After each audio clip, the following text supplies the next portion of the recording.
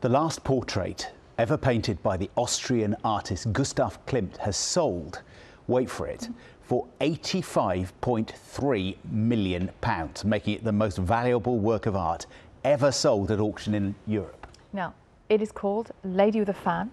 It was sold to a Hong Kong collector who triumphed in a four-way bidding battle at Sotheby's. The portrait of the unnamed woman was still on an easel in Klimt's studio when he died in 1918. You'd have to be a big fan of the picture, wouldn't you, to spend £85 million on it? Goodness me. I hadn't realised that it was the last thing he ever painted. Yes. That's obviously why it's got that extra value, hasn't it? And it hasn't been on the market for 30 years. So but it's sold for, what was it, 20 million more than they expected? Yes. Amazing. Have you seen this story that's in some of the papers this morning? We've got a picture here on the screen. This is a painting, this is from The Guardian, by Gustav Klimt. And it's sold, that painting, for £85.3 million. It's a record in Europe. And that is The Lady with the Fan. It's gone to a collector in Hong Kong.